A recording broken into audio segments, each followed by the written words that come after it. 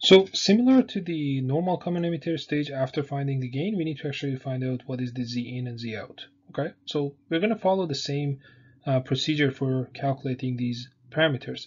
So for Z in, or like the Rn, the input resistance or input impedance, I connect this V test or Vx, and I have this Ix, and I want to try to find the relationship between them, right?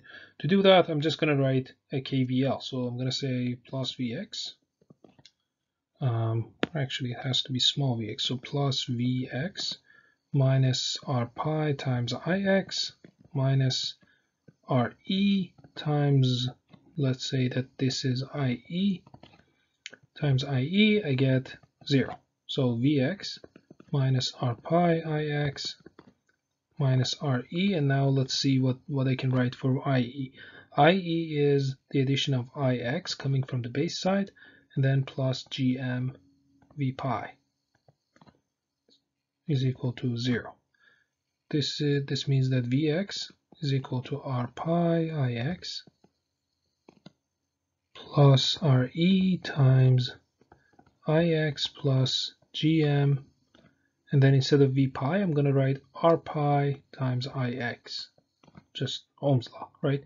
And now I see that Gm, R pi can be replaced with beta. So this is going to be equal to R pi Ix plus Re times Ix plus beta Ix, that's beta plus 1 Ix. Okay, so therefore Vx over Ix is going to be R pi plus beta plus 1 times Re. Okay, let's make an observation here. Now, comparing normal CE and CE with degeneration or degenerated CE, I noticed that, well, in terms of biasing, the normal CE is worse, but in terms of gain, normal CE had higher gain. Now in terms of input impedance, I can see that the degenerated CE, the second version, the variation of CE, is actually much better in terms of input impedance. Okay, so with the normal common emitter stage, I had just an R pi as the input impedance. Now I have beta plus 1, a huge number, times Re plus R pi. So my input impedance is going to be much greater than before. So this tells me that, well, things are not that bad, right? So if I want to compare CE versus CE that is degenerated, in terms of biasing, this guy was better. In terms of gain, this guy was better. And now in terms of Z in, again, another point toward the CE with degeneration. Okay, I'm not doing these kind of comparisons to really tell you that sometimes you have to actually make a decision between going with this one or the other one. It's just that to kind of like summarize what we have talked about up to now, and to somehow like organize your thoughts on basically how do these two compare, and then like you might actually wonder from time to time that why we are even bothering with this kind of stage when it has much smaller gain than normal CE. Well, these are the reasons, right? It's better for biasing. It gives us more practical and less sensitive biasing. It also has a higher input impedance that could help, as we have seen before. Higher input impedance sometimes is like as important as gain, because overall, if you have a low input impedance, your overall gain, your effective gain, might be actually attenuated by a lot. So this might actually compensate a little bit the smaller gain of this stage. Okay. One very common mistake, and again, very annoying mistake that I've seen people do, is that the moment that they see, let me actually erase all these annotations here. The moment that they want to actually write KVL on this path, they somehow, for some weird reason, they think that this resistor and this resistor are in series. So they just say, well, the input impedance or input resistance is R pi plus Re. While we know from electrical circuits, two resistors are in series when they have the same current flowing through them. While we just saw that this one has Ix flowing through it, and this one had beta plus 1 Ix flowing through it. So there's no way that these two are in series. And by the way, notice that emitter had beta plus 1 times more current than base, which was something that we could have actually expected without writing all these expressions. But that aside, we can see that they're not in series, right? in fact, we could make them in series with a little trick. We could say that if Vx is equal to R pi Ix plus Re times beta plus 1 Ix, I might think that if these two were in series, meaning that they had the same current Ix through them, it's as if that I had R pi in series with a Re times plus beta plus 1 resistance, right? It's not the Re that is in series with R pi, it's the beta plus 1 times Re that is in series with R pi. And that's the point of this circuit that I've drawn here for you.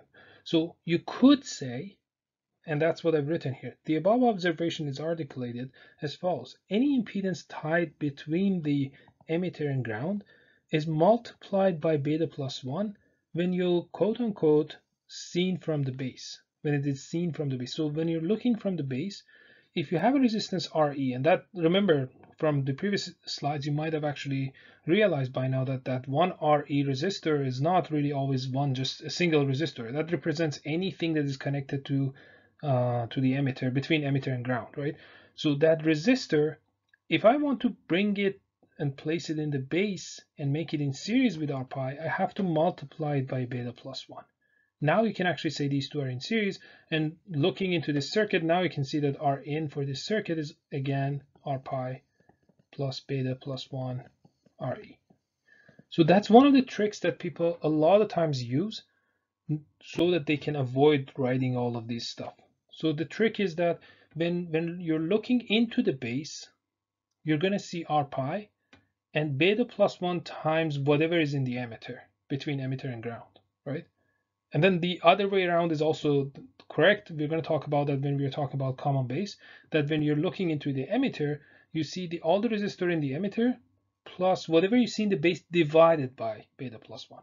But let's wait for that discussion to happen in the common base stage. For now, this is the most important thing I want you guys to remember, that you don't have to actually write all these expressions to figure out what is the input impedance. Once you actually see that you have a circuit like this, you have an RC, the BJT device, you have an RE, and you want to find out what is the resistance looking into here. Well, the resistance is going to be R pi plus beta plus 1 times Re. Now, if instead of Re I had Re in parallel with some Rx that is added to some, I don't know, Ry, then this would have been Re in parallel with Rx plus Ry. So whatever you have between the emitter, which is this node, and ground, you find the combination of all of these stuff, you multiply that by beta plus 1, and then add that to R pi, and that's your input impedance looking from the base. Okay, so remember I summarized the resistance looking into base, looking into emitter, looking into collector. There's one other basically case that should be added to that slide, which is the resistance looking into the base, because R pi was there when there was nothing on the emitter. Looking into the base, we saw R pi when there was nothing in the emitter. But if there is something in the emitter, this is how you write the resistance. Okay, so it's going to be basically R pi plus beta plus 1 times all R in emitter. Okay, I hope this makes some sense. Okay, so based on the discussions from the previous slide, solving this slide is going to be very easy. The question is asking us find the voltage gain for the circuit below, and then, well, we could actually also think about finding the input resistance. Let's say the question was asking us, let's solve a simpler question. Let's say that the question was asking us what is the input resistance looking into here. Well, the input resistance would have been, I would say, let's call this some R base, looking into the base. Well, I have an RB in the circuit, so let's call it a different thing. Let's call this R in2, right? So R in2, I already know its expression. It's going to be R pi plus beta plus 1 times Re. Therefore, I can easily say that R in is going to be RB that is in series with that Rn2, right? Because again, when I say that I'm looking into, so this kind of expression or this kind of a notation, looking into the base, it means that if I want to replace whatever is after this point, or looking into the base on the right side of this line that I'm looking at, if I want to replace all of that with a resistor to ground, what would be that resistor? And then I just figured out that resistor going to be Rn2, and it's the expression is this. So, and now we can see that if I replace all this circuit that is inside this green box with that one resistor, that resistor is going to be in series with Rb, right? Basically, my circuit is going to look like Vn, Rb, and then Rin to ground, right? That's why if I want to find what is the resistance looking into here, which is my Rin, then my Rin is going to be just Rb plus Rin2. So it's going to be Rb plus R pi plus beta plus 1 times Re. Okay, now that we've solved this, let's solve the actual question. That is, what is the voltage gain? Now, if I want to find the voltage gain, I'm going to do it in 2 steps. So let me actually erase all this stuff. I'm going to do it in 2 steps. I'm going to say that Vout over Vn is equal to Vout over Va, and A is here at the base, right? Times Va over Vn. Okay, so I didn't do anything related to circuits. It's just a mathematical expression. X over y is equal to x over z times z over y, and then VA's cancel, and then you get the same V out over VN. Why did I do that? Because I know the answer to V out over VA. Because I know that the difference between this circuit and a normal common emitter with degeneration is that in that case I have V in connected to here, right? There is no RB. So again, I'm using that method that I'm trying to use the gain of a circuit that I know, and then simplify my question and like kind of avoid doing this stuff that I'm too lazy to do it, right? So V out over VA is going to be, well, the gain that I know, it's going to be negative RC over 1 over GM plus RE. And that's it, right? Halfway done. What about VA over VN? Well, look at this. Look at this circuit here. This is my VA. Can you tell what is VA over VN? Yeah, it's a voltage divider. It's a Rin2 over Rb. So my gain is going to be negative Rc over 1 over Gm plus Re times, what was Rin2? It was R pi plus beta plus 1 times Re. And what is Rb? I'm sorry, Rb plus Rin2. That's the voltage divider. So this would be Rb plus R pi plus beta plus 1 times Re.